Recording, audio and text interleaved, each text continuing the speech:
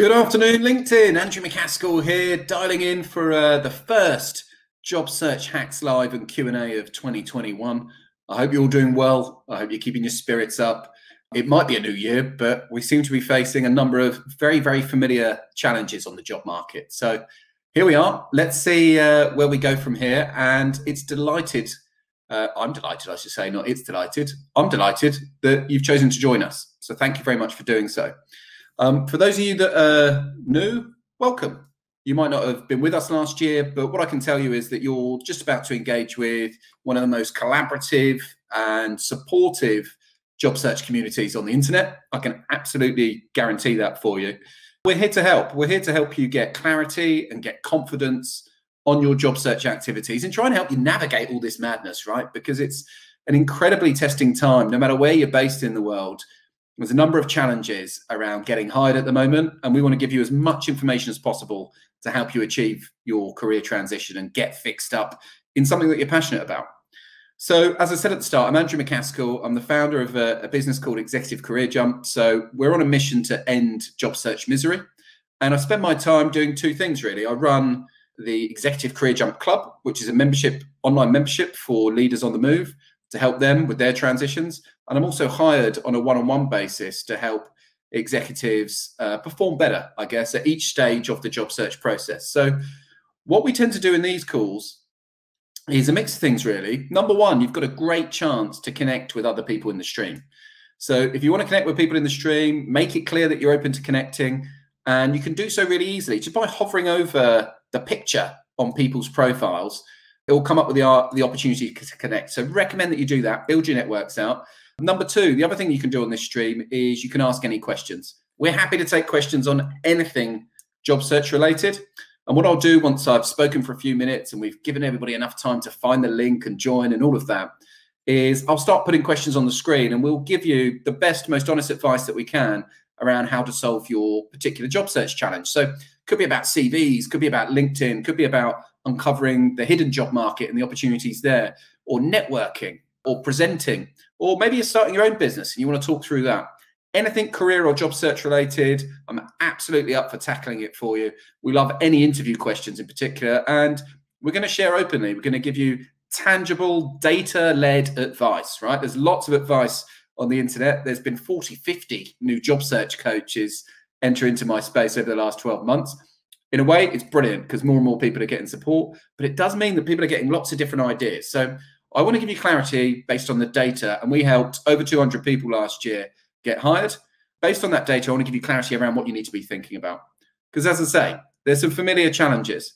Now, what we do know from previous lockdowns, and everybody, no matter where you're based, seems to be in some kind of form of lockdown at the moment, is that there's certain things that are going to set you up for success. And in the Executive Career Jump Club members kickoff call that we did on Tuesday, I went through it in detail. But one thing that's worth you all thinking about, and one key learning from the last lockdown, is the importance of structure. So when you're on the job market, it's so important that you're structuring your days. We even talk about leaving the house to go and do a fake commute, yeah, to kind of refresh yourself of getting out of the house to then almost coming into work as if you're coming into a job. Because make no mistake about it, when you're on the job market, you are the CEO of your job search. That's how you've got to view it. And you've got to treat it like a full-time job, because in this market, it is one, I promise you. So structure is important. Plan out your time, have certain activities in your Outlook, use different techniques to help you focus. Some people like the Pomodoro technique, where you have some time on and some time off, or an alarm going off to give you permission to interject with yourself. Scheduling plenty of time with friends and family at home. And also a really nice tip is to have an area of the house or your apartment, or a room if you're lucky enough to have a spare room that you can use, which is where you go to work on your job search. Because to minimize distractions, it really helps our brain to have a particular place in our home whereby we're working on the job search. Because if you're trying to work on your job search in the kitchen where you normally eat, you'll find you're triggered to go to the fridge all day rather than be as productive as you like. I'm sat in my dining room right now and I feel hungry. That's how our brain works, right? We anchor certain activities to certain places in our home. If you normally watch television while you're on the couch, and you're sat on the couch trying to job search, you'll tend to find you switch the television on anyway in the background, and then it can distract you. So overwhelming tip is find a place in your house whereby you go to undertake your job search activities. So without further ado, let's get into it. What you need to know? Well, for a start, if you can add any value to anyone's questions, please do reply and share your own insights. I don't want it just to be all about my answers. You're all working your way through all this stuff with me. So please do offer your insights to other people. We really, really value that. Make sure you connect with people who are happy to connect. Just, as I said earlier, hover over their picture and use the reaction buttons for me. That's super important. And if you want to take screenshots at any point, or if you want to follow up and do any posts around what you learn and all of that kind of thing to help me promote the sessions and to help build the community, please do. And please use the hashtag JobSearchHacksLive, because I'll find it and I'll help get some more eyeballs on it for you as well. The final thing to mention just before I switch over is this is an open public environment, right? So if you are in role at the moment and you find yourself in this stream because you're looking for a role, but you're currently employed, then please be aware that, you know, anything that you say, this is an open source environment. So I wouldn't share anything that was confidential or give away the game too much if you're stealthily looking for a new job. So I'm going to go over to my new screen here. I'm absolutely pumped for today. This is the first session we've done in a few weeks, and I've missed it. I was saying to Zoe this morning, I've really missed the energy and the engagement that it comes from these sessions. When we set off doing this sort of 10 months ago, I had no idea in terms of how it was going to build and grow over time. So thank you all. I'm really looking forward to working with you all again. So looks like we're up and running. Fantastic. Let's dive into the comments and the questions, see who's in here and say hello. Gary Flett's in here. Hey, Gary. Gary's got a petition. He'll probably share that at some point that we're really supporting, which is to incentivize companies in the UK to hire available. So we'll try and get that on the screen a little bit later, but if you can support us, please do. Richard Morris is in here. Hello, you. Nadini Sharma, hello. Neil Young, welcome back. Louise Silk, fantastic. Xavier's joined us. Keith Chalice has joined us again. It was a great contributor last year. Christine Howard's in. Christine puts out some really interesting content. She's a member of the Executive Career Jump Club. If you're not connected and following her, you should be. Nicola Ashford's in here. Stephen Telford, Michael Kelly. Paddy's in here, one of the Career Jump Club members who got fixed up on a contract recently. Another really good guy to follow in terms of some great videos in a big hat. Where can you go wrong, eh, with that kind of strategy? Rob Pritchard's in here. Neil Dixon's in here. Susan's joined us. Hello, Susan. Lovely to see you. Glenn's in here. Another Career Jump Club member who's worth you following and sharing advice with. So great to see some of the Career Jump Club guys turning out to share what they're doing. Alex Burnham, thanks for joining us again. Another great contributor from last year. First question. So if you want to ask a question, just write the word question and then pose the question, or put a Q in front of your question, and that will help me fish it out the stream, because you'll find these streams kind of move quite quickly. Paddy's up first. Hey, Paddy, how you doing? Firstly, Happy New Year, and to you and to everybody else on the call. Can you share your advice regarding the job search vacuum? This was essential advice for myself, treading that fine line during my job search. Yeah, I'm happy to share that. So this is something we shared in the Executive Career Jump Club, isn't it, Paddy? So what Paddy's talking about here is these communities that we're creating around job seeking and people on the market helping each other are fantastic. And during lockdown in particular, when job searching can feel very isolating and very frustrating, I think the camaraderie has just been awesome.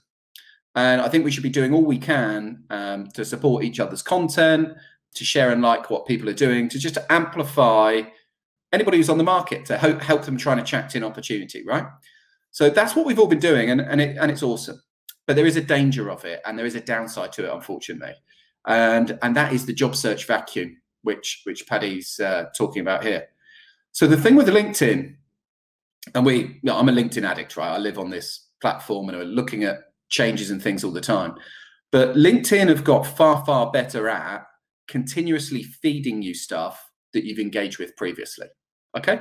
So as the platform's grown and grown and grown, and what are we, like 770, 780 members now or something, as it's grown and grown and grown, in order to keep your feed more and more relevant, it feeds you more of what you've commented on. So you've got to be careful of creating a job search vacuum or a job seeker vacuum where you only comment and like posts from other job seekers. Because what you will find is you create this ecosystem where everything in your feed and everybody who's seeing your content are other people on the market, right?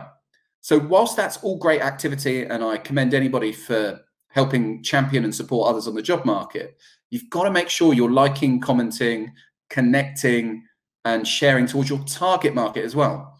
Because the idea of the content strategy is absolutely about support and well-being and community, but it's also about attracting opportunity. And out of the 220 odd people we helped find a senior role last year, more than half of those came via LinkedIn in one way or another. So if you're only engaging with other job seekers' content, you're going to miss out on your target audience getting enough eyeballs on what you're doing. So please bear that in mind. I hope that makes sense. And if you've got any thoughts on that, let me know. Use the reaction buttons if these things are helpful. Sean Purnell's back in. Good to see you, sir. He's very happy to connect. So hover over his picture if you're happy to connect with him too. Richard's happy to connect. Christian's back in. Happy New Year, Christian. Again, really good guy to follow in terms of some content, and another one of our members. Lots of good stuff coming out of him. Will Summers is in as well. Hey, Will. Same story with Will. Shares a hell of a lot online. Got a lot of value to add. I can't see your name, but sounds like another success story there, which is fantastic. So whoever you are, congratulations on your 7-month contract. We're still seeing an increase in interim and contract roles, right? It feels less risky buying decision for hiring teams to offer a contract than it does a permanent role right now. So we're going to see this trend for quite some time. So if you're not already in touch with agencies who specialize in interim and contract, if you're not already optimized on LinkedIn for interim and contract, do so. You need to make sure that you're looking both interim and perm. There's an argument that actually the quickest way to a permanent role right now is to start as an interim, because once you're in there, and it's so much easier to influence an organization from the inside rather than from the outside, right? So that's my advice on that. And well done, whoever you are, well done. Rob Spate's in here and happy to connect. Ayumi's joined us again. Welcome back. Gillian's up for new connections as well, which is absolutely brilliant. Lots of people joining us. A couple of hundred people or so in here already. So looks like, yeah, as long as people keep showing up for the sessions, we'll keep doing them. Looks like there's going to be demand this year as there was last year. So it's great to see, and thank you for joining me. So if you've got any questions, just put a Q in front of what you want to ask. We can talk anything, LinkedIn, CVs, interviewing, anything like that. We're happy to talk about networking, social media, personal branding. So this is the petition I was talking about that we've kind of been supporting with Gary, which is we're currently petitioning to incentivize companies to hire people who are out of work. So please do review that. And if you can help us champion it, that would be huge. Mariana, welcome back. Lovely to see you. How are you doing? Once you've applied for a job, is it acceptable to find the line manager for that position and send them a LinkedIn message informing them that you've applied for the job and attaching your application? Yes, it's absolutely acceptable. It's also recommended because job advert response numbers are through the roof. Statistically, you've got less than a 1% chance of getting an interview from a job application in today's environment, right?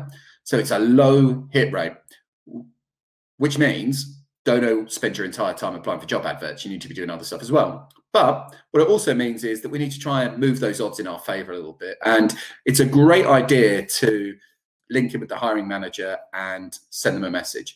But I wouldn't just send them a message saying that you've applied and attaching your application, because that feels like duplication and a little bit dull, if I'm honest. So what we would recommend is you link in with them and you send them a voice note. So you go into your messages on your LinkedIn app, hold down the voice message and talk to them, Mariana. Pitch yourself in. Say, hey, I'm Mariana. Really good to be connected. Thanks for accepting the connection. Typically, I help people like you solve their pain and change for the better. I actually saw that you're in the market for somebody at the moment, so I've made a formal application.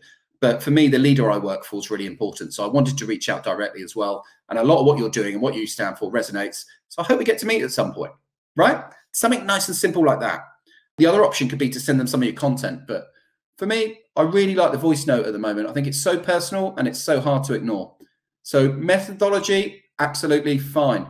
Totally appropriate, but do more than just inform them that you've applied. Like, try and influence the thing, yeah? Push it along. That would be my suggestion.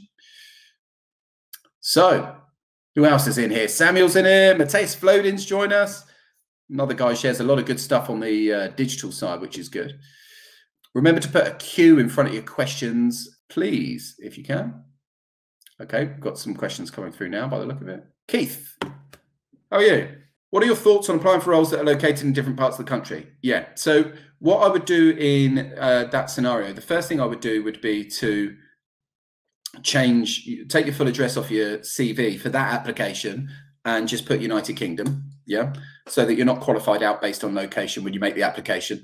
And I would go for it. I think if you could find a way to make some kind of mix of remote working and commuting work for you, then it's got to be up. You've got to be up for it. A lot of people are open to remote onboarding and predominantly remote working now. We've seen obviously a big shift in how workforces are being organized and being made productive. So I would encourage you to go for it. Just remove your current location off of the CV so that it's not a barrier.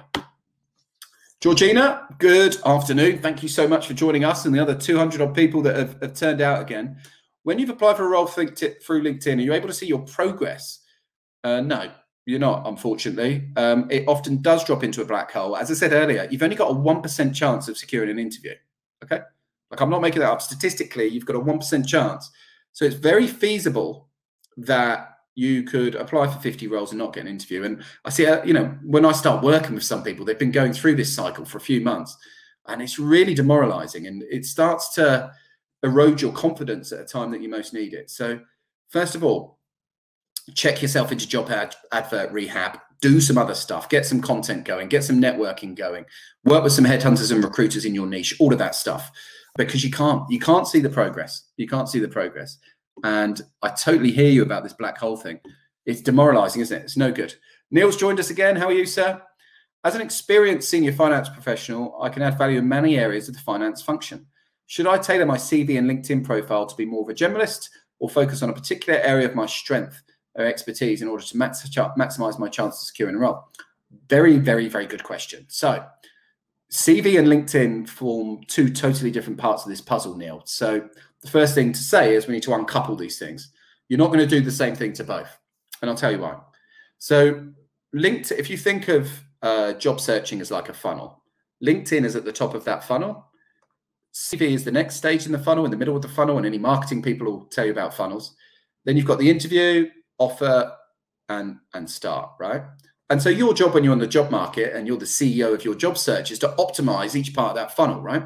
But LinkedIn sits before the CV. So with that in mind, LinkedIn needs to be broad for all the things that you'd want to be found for. And that is the aim of your LinkedIn profile, ladies and gentlemen, is that it's optimized to be found for the buzzwords that you want to be found for. So of course it's turned on so that recruiters can see it, but optimized for SEO so that any headhunters searching find you. So think about what the key buzzwords are going to be on that job description that might be relevant to you. And if there's a few of them, that's fine. Just include them all. Include them in your headline, your about box, under each role that you've had, and just make it really, really buzzword rich profile, but broad on LinkedIn.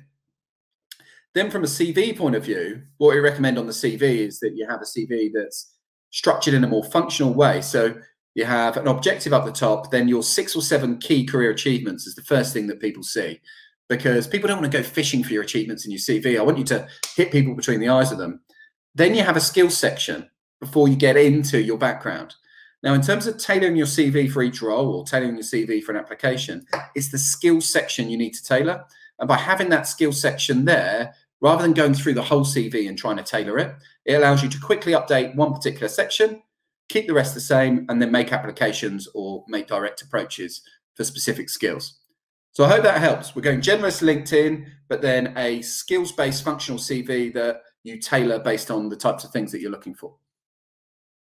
It's a real annoyance, isn't it, that people want to pigeonhole you so much. So I totally understand where you're coming from. You said to optimize for contract and LinkedIn. I did. How do you do that, please?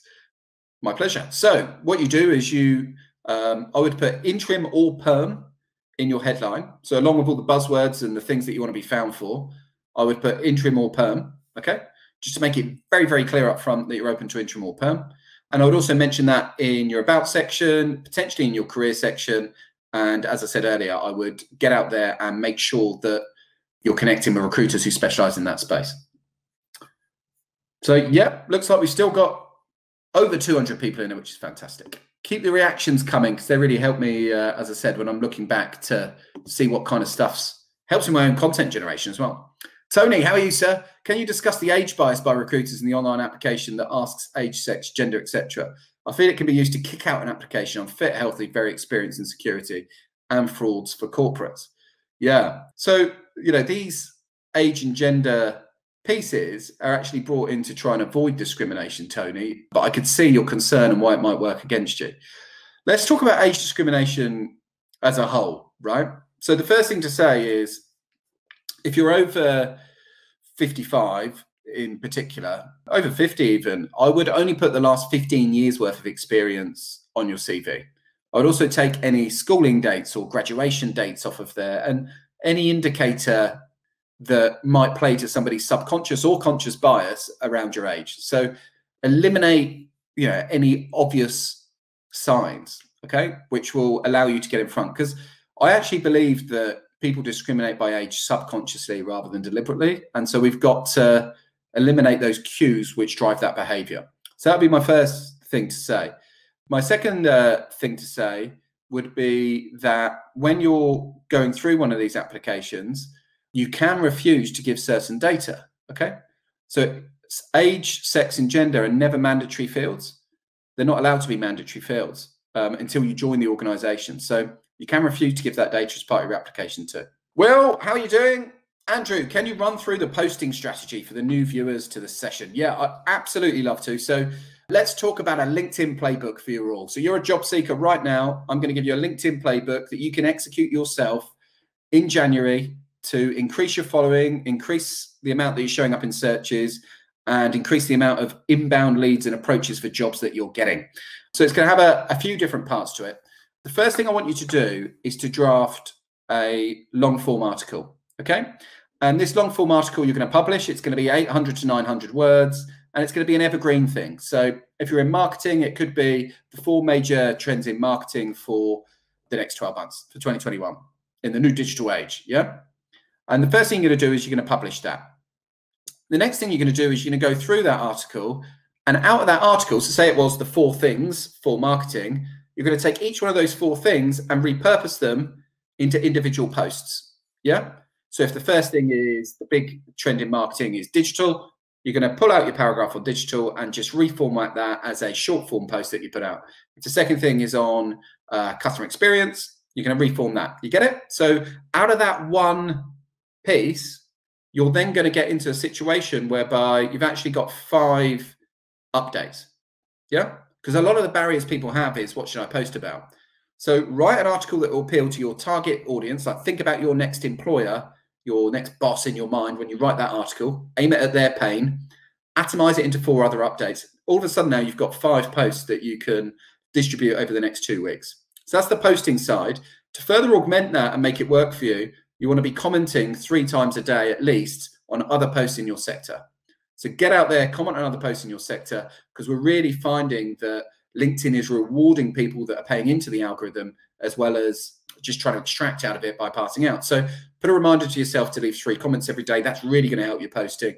And don't add external links. The moment you put an external link in to a post, your engagement will go down because they don't want people leaving the platform and going off. And the only other thing to say is make sure you're replying to comments. Anyone who comments on any of your posts or articles or anything like that, reply to a comment in the first hour to 2 hours, because that helps keep it in the feed. There's a misunderstanding that when you post that everyone sees what you're doing. They don't, right?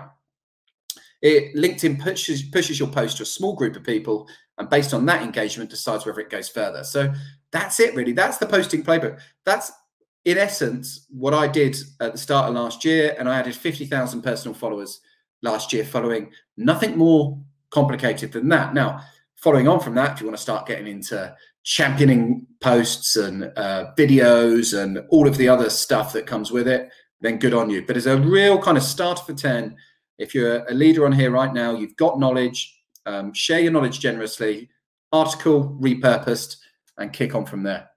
And use the hashtag Job Search Hacks Live if you like. Then other people who are on here might pick your post up, might comment and support on it for you.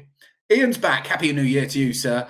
Heard this week that you need to tweak your CV each week on the search portals to stay near the top of the search lists. Yeah, that's right. So you're talking about job boards, right? So you're Indeed, Monster, JobSite, CW Jobs, these kind of things. Whenever you update a refresh CV, it does keep you towards the top of the job portal. So that's a very, very good point. And don't write the job portals off, right? I mean, obviously, LinkedIn has murdered them in terms of market share, right? But don't write them off. Still worth using job portals. Find out which big job boards are there. I know a lot of internal teams. So by internal teams, I mean HR teams, talent acquisition teams, internal recruitment teams still have a number of job board licenses. So well worth doing. Anne's in with us. How are you, Anne? Very happy New Year to you. Easy in apply on LinkedIn and other search portals. Is there any value in using these to apply for roles? Yeah, there is. I revert to my previous comment, mine, Dan, which is you've got a less than 1% chance of getting an interview. But yes, there is an easy apply. So my strategy would be pretty straightforward. If it's a job which is branded, where you can see who it reports into, a business that you really want to go after, then make the application, but then find a way to influence it. You know, get referred in, send voice notes to the hiring leaders, write to them in the post, like leave no stone unturned in getting yourself the opportunity to, you know, attend that interview and assess each other. If it's just something that you're kind of like, yeah, fine, it's worth throwing my hat in the ring, then I think easy apply is probably the way to go. Yeah. And it's kind of the same with cover letters. Like I wouldn't spend a load of time on a cover letter for something you weren't sure about. I'd only spend a load of time on a cover letter when you could really give a compelling why and what you're going to bring to the table, and why that opportunity means something to your head and your heart, and why you can add value to them, right? So not all job adverts are equal, and you need to qualify them like a salesperson would qualify a lead. But check yourself into job advert rehab, all of you, check yourself into job advert rehab. That is my number one tip for today. You'll be amazed. I have to confess, 14% of the 220 people or so that we helped get hired last year in the Executive Career Jump Club did get their roles via advert. So it's not a complete waste of time, but shouldn't be the only thing that you're doing. Alex, welcome back. Looking at starting my own consultancy business while still looking for perm or interim roles after completing a couple of qualifications shortly. Good for you. And we're seeing a lot of people do this, Alex. You know, there's a lot of people who are saying, well, I can't find the work I want, so I'm going to go and create it. And as I said earlier, the quickest way to a decent permanent role right now in some markets may actually be to start on a consulting or interim basis. Any tips on whether to start as a sole trader or a limited company? I would start as a limited company, is the short answer. You can get these things set up. The other option would be the umbrella companies. You know, there's like these third parties that can get you up and going quickly. But if you've got time, I would set up a limited company. Reason for that is by putting a brand out there associated with that limited company, you tend to pick up more of the consultancy stuff. Yeah. So as a sole trader or going via one of the umbrellas, you might be able to do a little bit of contracting and that kind of thing. But if you actually want to do consultancy, I would set up a limited company. I would get a value proposition together. I'd get a content stream going and I'd go for it that way. All you need to do is make it clear, though, on your profile that you're still open to both interim and permanent roles on top, to make sure that it didn't stop people approaching you. So make sure it's, you know, make sure when you add your limited company that your job title is all the things you'd want to be found for, and that your narrative underneath your current job makes it clear you're still open to permanent and interim. So we've done this for a few people recently, and the text you need to put under your new company is something like, whilst continuing to look for the right longer-term interim and permanent roles, spot the opportunity to set up a niche consultancy in this space, solving these kind of problems, successfully winning initial assignments. Yeah, so it's just blatant what you're trying to do. Hope that makes sense, mate. Good luck with it. Lots of people connecting with each other, which I absolutely love. What else is going on? Question. Oh no, I moved all around. This thing just dives all around on me. Sorry, gang. Bear with me. Right, I'm back. Really need to get a partner in crime, somebody to pick the comments out for me so that I could just sit here and answer them. But thank you for your patience. I'm trying my best here to get through to everybody. Emily, Happy New Year. Roles seem to be on LinkedIn for weeks. Do you think it is still worth applying, or have they forgotten to take the job down? Well, the longer it's up there, the more I feel like they've forgotten to take the job down. Like some of these things are posted in an automated way, Emily. So when the job is uploaded into an ATS system or a HR system, it gets auto-posted on LinkedIn, and they just set it for like 4 weeks. So it could be they're already interviewing for it. If it's something you really like the look of, again, I would go to the line manager. I wouldn't necessarily spend too much time applying for something that's been up for more than 2 weeks. I think that's important. Hey, sorry, I can't see your name. It's something to do with the security settings. Other people on here will tell you about all of that. How to craft a networking message for head of department managers on LinkedIn when there may be no job openings but could use your skills, so eventually create one for you. Yeah. What I would say is I wouldn't approach them for a job. So I think the error that most people make is that they link in with people and they go, got any jobs, mate? Here's my CV, right? And I get people doing that to me all the time. And when I was in post, I got people doing it to me when I was in post. I guess I have got a job now, but when I was working for other people as an MD running search businesses, I used to get people doing that all the time. It was never that compelling. So I think when you link in with someone, a better message would be something like, I'm David, great to connect with you and see we've got a few mutual acquaintances such as Susan and Shane. If I can be of any value to you at any point, please let me know. I typically help people that are suffering from these kind of problems. So equally, if you know of any opportunities or anything crosses your desk, happy to have a chat. Keep in touch and we'll keep an eye out for your content. Something like that. Just don't spam your CV over. And if at all possible, do it via voice note. Do it via voice notes. Far more memorable and you get a far better response. Laz is back in. After 147 applications, I received my first interview. Brilliant. But there you go. As I said, Laz, 1%. How to handle the telephone interviews. I'm feeling nervous. Right. Okay. Well, nerves is understandable. A certain amount of nerves is okay, right? It's an inverted U. You know about the inverted U theory. So we need a certain amount of anxiety to get to the peak of our performance, but too much and we'll tail off. So the best way to calm your nerves is to be really well prepared. So practice is everything, okay? Practice is absolutely everything. So I had a golf coach at one point in 2019, which was a waste of money because useless. But anyway, and he was fantastic, very patient. And he said to me, when you're on the driving range, so when you're on the practice range, you need to think about every single intricate little detail, right? And practice every single intricate little detail for hours on end. But when you go onto the course, you want to just go in and play. So the point being that by getting the practice in, you will feel more confident and you'll be able to be present in the conversation. So the types of things you want to be practicing are telling your story, like going back through your CV, be able to tell your story in a compelling way. We have the 5-5-5 model, which is tell your story in less than 5 minutes, cover 5 achievements and 5 learnings. Do not waffle on that question. So many people waffle on and it kills it. They don't want you to read your CV when they ask you to run that back. So have that script, like 5 minutes that you're really pleased with. Have all your competency examples ready to go and you can reel those off and you're ready to go. Yeah. And, speak to people you've worked with previously and ask them for feedback. Ask them about your strengths. Do some self-referencing. I found that's really good for your confidence. When you self-reference yourself, sometimes people remind you of strengths that when you've been on the market for a while, and let's face it, anyone could have been on the market for a while in this environment, that it just helps reinforce and get you back into the swing of things. So I really hope that helps, but get the practice in, lads. Record yourself if you need to, and let us know how you go. We wish you the absolute best of success.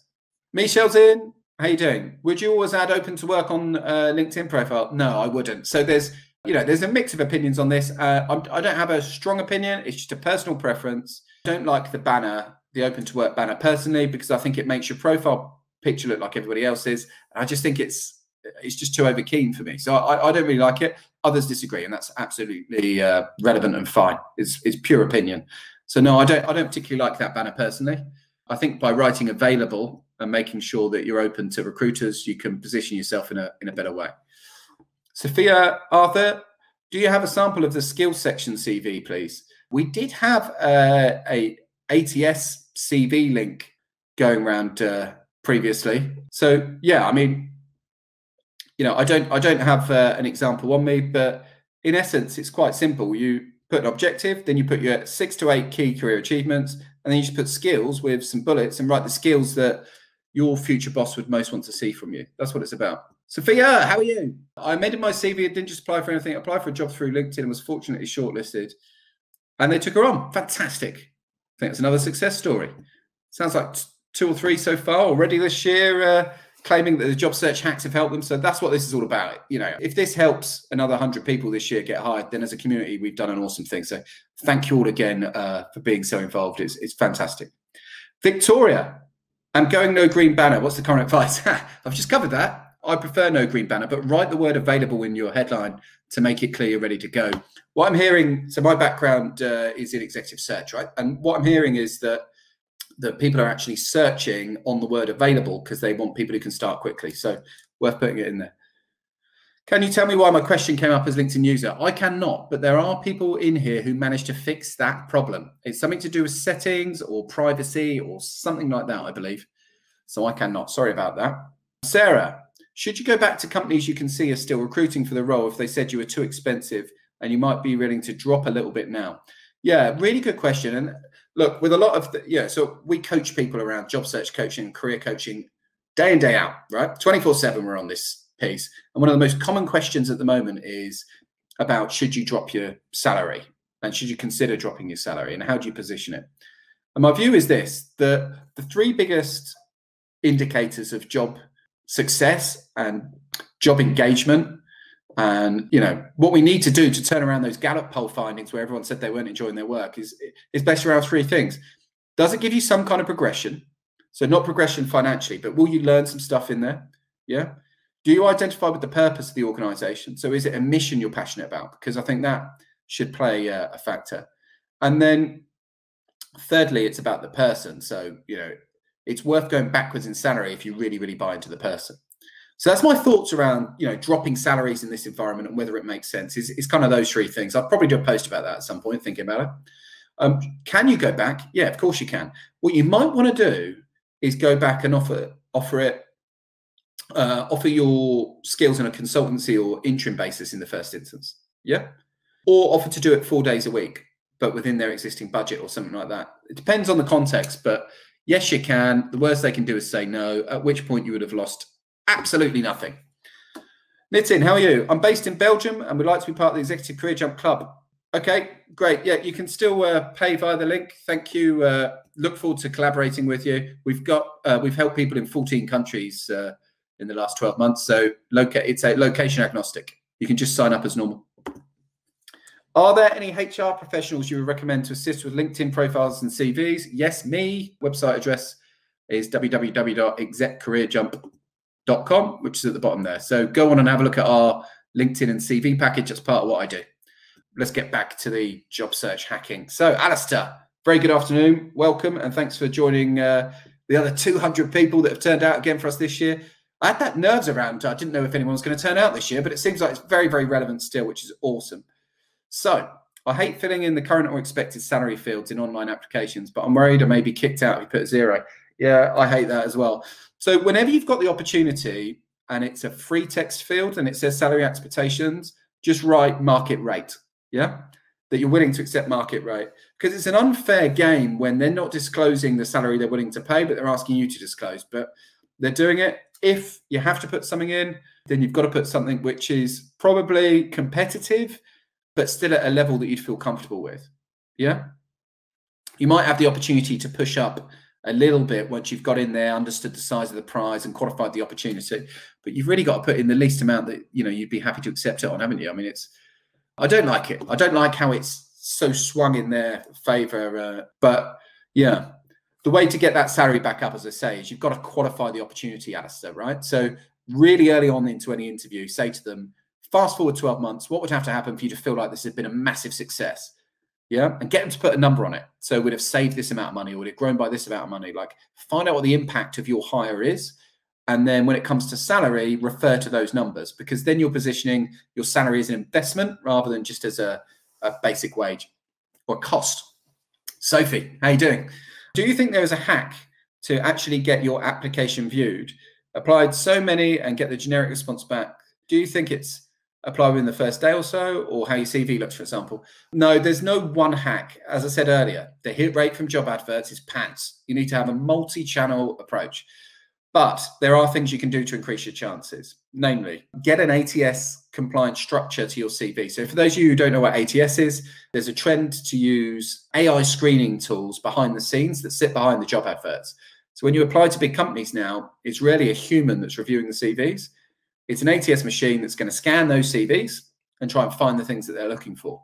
Now, that kind of makes sense because some of these applications are, 400 or 500 CVs. And so the ATS is picking the top 20 matches, and then the human will review those matches. So if your CV isn't ATS compliant, and by that I mean if it isn't easily read, if it isn't free text, if it's got logos and different formats on it, that'll tend to get ranked down, or the ATS won't be able to understand it properly. So make sure you're ATS compliant, and then hit up those line managers directly like we spoke about earlier. But check yourself into job advert rehab. I'm telling you, there are so many better ways. Recruiters, headhunters, job boards, content, networking, direct approaches, writing to employers that you'd want to work for. Yeah.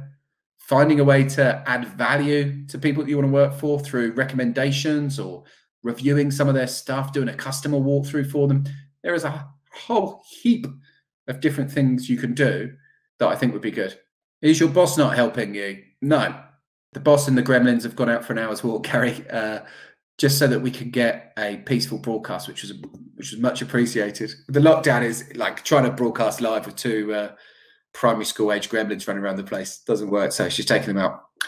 Darren, you said to connect with a hiring manager, their names are rarely on the role description. How do you find those? Yeah, good question, Darren. Thanks for asking that. So what it will say, whilst it won't say their name, you're correct, absolutely right on that, is reporting into the head of marketing, right? Or reporting into the VP marketing EMEA, for example. I don't know why I keep using marketing today, but let's roll with it. I had two clients this morning who I was coaching who are both in marketing, so it's obviously in my mind. So let's say that in the job description or in the job advert, Darren, it says reporting to VP marketing EMEA. Quite simply, copy that job title, put it into the LinkedIn search bar, select people, yeah, then select current employer and type in the employer. Drill down by location if you have to, but typically that will get you an idea of who it is who's on the other side of that hiring decision. And that's when you need to get after them and try and influence it. Back in the day, pre-internet, I wrote to companies' HR speculatively.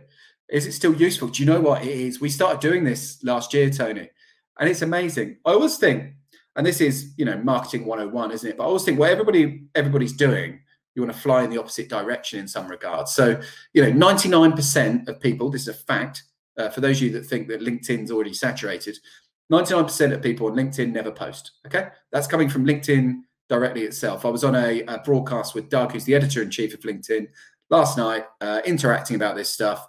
And he's like, yeah, well, it's still early days in terms of getting people posting. Still early days, right? I'm like, wow, I just, this assumption that it's saturated is wrong. So posting is actually flying against what most people are doing. But in this digital age, what we don't get so much of anymore is post, right? We're bombarded by messages and emails, but we're not getting post. So we found that writing to target employers in a really tailored way, enclosing your CV, cover letter, having a really good why around why you want to work with them, actually is going to get a good open rate and a good level of engagement. So absolutely give it a crack. For the cost of a few stamps, excuse me, it's got to be worth it. Question. My questions seem to disappear, so writing it again. Okay, well, you've made me disappear with your lengthier question now, but that's probably a welcome relief for everyone. I'm only looking for part-time work as I'm building my own e-commerce business. Firstly, I'm finding it difficult to find part-time roles. Yeah. And secondly, when applying for them, I'm also finding it tricky on applications to make it explicit. I'm looking for part-time hours without sounding work shy or that I'm not fully committed. Yeah. Rather than searching for part-time, search for freelance. I've seen a real move away. So part-time permanent work is far less common now than freelance. People are using freelance. So just rebrand, reorientate towards freelance work rather than part-time. I think that's going to be definitely the best way to go. Sean's taken her advice and she's starting a new job. We absolutely love it. We absolutely love it. I'll count you in the stats as well. What's that then? 4 so far this year that are saying in the Job Search Hacks community are saying that this has helped them get over the line. I know you've worked with Neil Ewington. We've got an early careers academy that Neil runs and is the main owner of, that we've invested in, which is fantastic. And I know Sean's been part of that. So anyone on here who's earlier into their career, talk to Sean about that. It's worth looking at. Update, never give up. Brilliant. I was contacted last night for a vacancy I applied for at the beginning of November. Good. Yeah. Plant enough seeds. Yeah. Plant enough seeds. people are having so much to deal with internally, and the goalposts are on wheels at the moment. So you are going to find delays between different parts of the recruitment process. There's some things you can do to push these things along, but equally, you are just going to find delays, and you need to try and, whilst obviously you're going to be anxious to get in there and get meeting them, you need to try and manage that and show a bit of empathy and understanding for the fact that a lot of these companies are also carrying a load of rubbish. Equally, some of them are terrible at communicating and ghosting and not getting back to us, and that's totally unacceptable from them. So, I totally recognize that, but equally, we are seeing this a lot where people haven't heard for a while, and then suddenly an offer turns up or an interview turns up. So don't be surprised if you find that happening. Recently attended a second round interview of 3 interview rounds, and the appointing business unexpectedly appointed at second round with no negative feedback. I emailed after rejecting, thank you for the interview and leaving contact details. Is it okay if it happens again? Yeah, it is. Absolutely okay if it happens again. My final tip on that one is, whenever you get rejected for anything, is when you do your follow-up email, is to ask for 3 things to work on for your next interview, right? 3 things to work on. So don't ask for feedback, waste of time. Ask for 3 things to work on, because they'll have to then tell you stuff that you might have had blind spots around. You might not like what they say, but it's invaluable. Competency interview. Should we be throwing in key skills in the answer, or assume this is obvious? And how do you best slim down your star examples when I have so many to choose from? Thanks, Dominic. Yeah. Well, one thing you can do, Dominic, is in the interview is ask the interviewer, say to the interviewer, I've got 3 examples. 1 is this, 2 is that, and 3 is that. Which one would you be most interested in to see as most relevant? So I'd give them the option rather than trying to second guess which one's best. In terms of slimming down competency answers, we say you want to make it about 50% of the time length that you would naturally make it. So more like, particularly on video, right? So more like 3 to 4 minutes. But what you want to do is finish on a question. So be brave enough to keep your competency answers far shorter, but finish on a question. So if they ask you about stakeholder management, tell them about that difficult FD who didn't believe in what you were doing, and that what you observed was that they'd had a bad experience with HR in the past. And so you, as the new HR person, had to win their trust, and talk about all the different things around how you went about that, what the result was, and then finish with, does that give you what you need, or is there any more detail you'd like on that? Yeah. So that rather than what a lot of people do, which is just vomit every single detail and every single key skill into the answer, give them the executive summary, but give them, the interviewer, the opportunity to drill down on the elements they want, rather than talking and talking and talking and hoping what they're looking for somewhere in there. Yeah. That's how you package it. That's how you get the win for this. And whilst we're on star interview questions, I spend a lot of time doing interview coaching, right? With people who are super, super capable. Like people, so I interview coach with some of the top leaders, right? And all of them have a very, very similar challenge. They are amazing at what they do. But when they answer star questions, the A bit, the action, gets completely lost. And so everyone makes it sound too easy. So they go, yeah, well, this was a situation. And they normally describe that really well, and they give some context. And they normally talk about the result now very well. But the bit in the middle, they make it sound way too easy. And they don't talk about what they did. They don't talk about their playbook. That, there's no, you need to bring some drama and some narrative into these stories. So, appeal to the human side, the journey that you had to go on to get the result, the different levers that you pulled, the moment when you thought it wasn't going to happen, but you managed to get it over the line. That's what's going to engage the interviewer. And particularly any playbooks around, how you approached it. And by playbook, I mean, methodology. So my methodology in terms of how I go around this is a 3-step process, which is bang, bang, bang. Yeah. By telling them you've got a methodology, that really gives me confidence that you could do it again. So STAR competency-based interviews. Let's surmise that for anyone who's listening, who's got competency-based interviews this week or so. Number 1, make it half the length that you normally would, but finish on a question and give the interviewer the opportunity to drill down further. Number 2, spend more time on the action part of the answer than any other. And number 3, when you're in that action area, share your playbook, your approach, and build things into models or strategies that are easy to digest and will give them confidence you can do it again. That's what I'm tending to be helping people with. Mariana's back in. How do you know when you use an ATS CV version or more creative version when applying? I work in PR, so it's important to me that creativity comes across. Yeah, it is. So this would be a good example, wouldn't it, of where you might want to apply using your ATS version and then maybe send something more creative. But I'd go, more with your some examples of your work or something direct to the line manager. Yeah. But you have to apply with the ATS version if it's a large organization. If it's a smaller organization, so more of a boutique, so, a creative marketing agency of 20 to 50 people type thing, Mariana, you'll be fine using your creative version straight up. Great point from Glenn. If you are asked for an informal chat with a prospective employer, treat it as formal. I put a post out about that not so long ago, and he is bang on. There is no such thing as an informal chat. So many people get blindsided. They turn up expecting a chit chat or a rubber stamping. I'll just have a quick chat with the CEO before we offer you, or a get together with HR. You turn up and they're still assessing you. Until you start on day one, every communication, every email, every phone call, everything is part of both parties assessing each other. And it is a two-way process. Don't let anybody tell you, because of the current market, it's not a two-way process. You need to be reverse interviewing as thoroughly as they are interviewing you, if not more, because you have value to bring. They are the ones with the challenge, not you. And so make sure you're qualifying them as much as they're qualifying you, because you'll interview better if you go in with that mindset. How does one stay motivated and not disheartened during the job search, which can take over a year? Yeah, it's hard, right? We talk about people falling into the JABS, which is job acquisition burnout syndrome, which is, something that we've made up. It's not a technical thing, a medical thing, but I really believe it exists, this JABS thing, and the trouble is it becomes a self-fulfilling prophecy, right? Because the more knockbacks you get, the more confidence gets hit, the more knockbacks you get, and the more your confidence gets hit. And you can really end up in a bad place with this stuff. And quite often, I'm working with people and they're already on that spiral, and it's very, very, very brutal, actually. It's a really, really tough journey. So thank you for bringing this up, because it's an important point. What I found is there are a number of things you can do to help you stay motivated.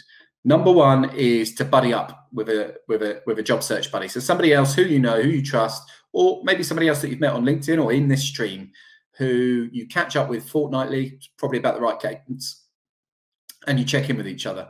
There's also, various groups out there that can help you. But job buddying's good. That structure thing we spoke about earlier is really, really good.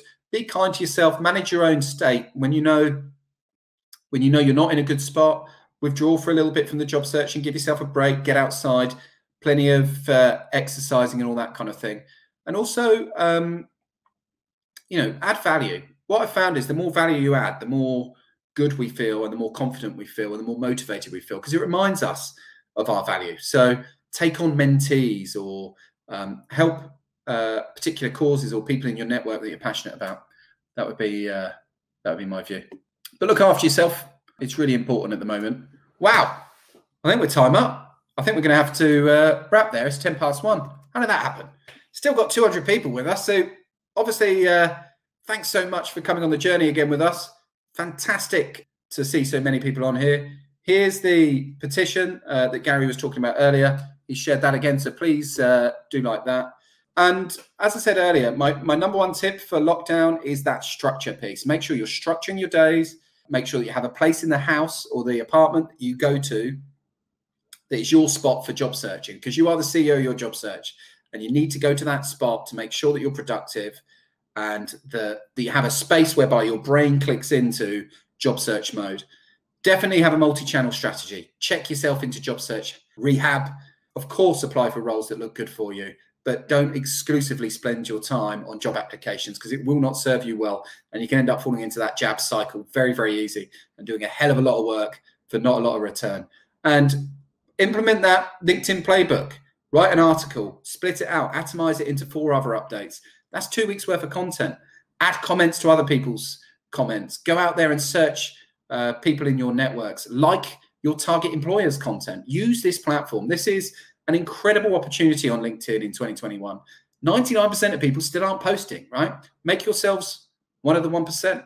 It's a massive opportunity. I can tell you from personal experience and from what's happened with our clients how big of an opportunity is. So please take action on that. When you are sharing your content, if you want to use #JobSearchHacksLive, I check that personally from time to time, as do a number of other people on this stream. So we'll try and get on and support you if you are sharing stuff with the Job Search Hacks Live. If somebody could take a screen print for me, that would be really useful, because it's the first time that we've got the new Exec Career Jump logo on. So if you could do that very shortly, Thank you if you just did that. By all means, send that to me or do your own update. Help me spread the word. The more people we can get in this community, the more people we can impact. Like for me, it's just about our North Star, which is all about our purpose of trying to end job search misery. That's why we're doing this. So please help me spread the word. Share what you've learned of this session. Encourage people to join us next week and be kind to yourself. Happy New Year, everyone. Good to see you. Let's get to work.